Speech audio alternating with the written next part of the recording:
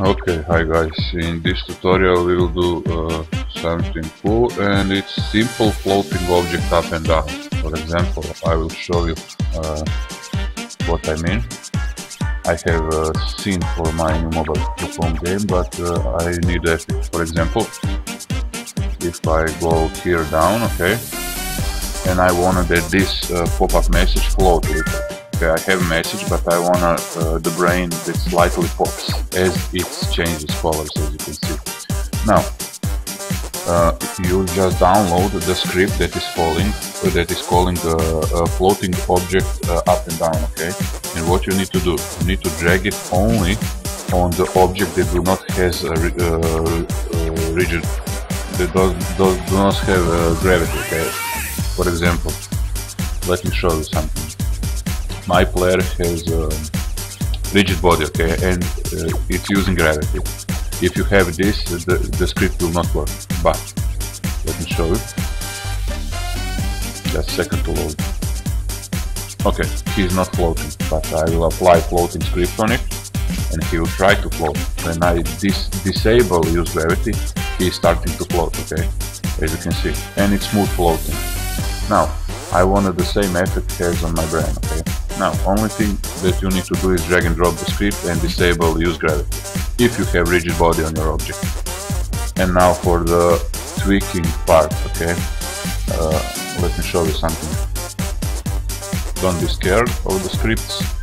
For example, if you change this number and this number, your character will go up and down small or big time. Okay, for example, if here is 7 and 7, he will go up and down. If here is the 3 and the 3, he will go slightly up and down. Okay,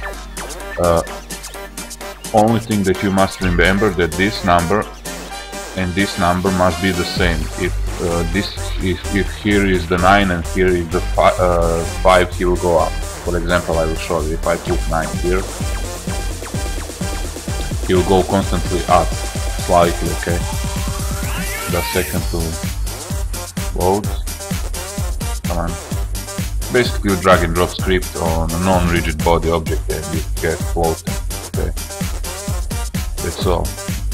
Okay, drag and drop the script and remove rigid body. As you can see, he will now constantly float up.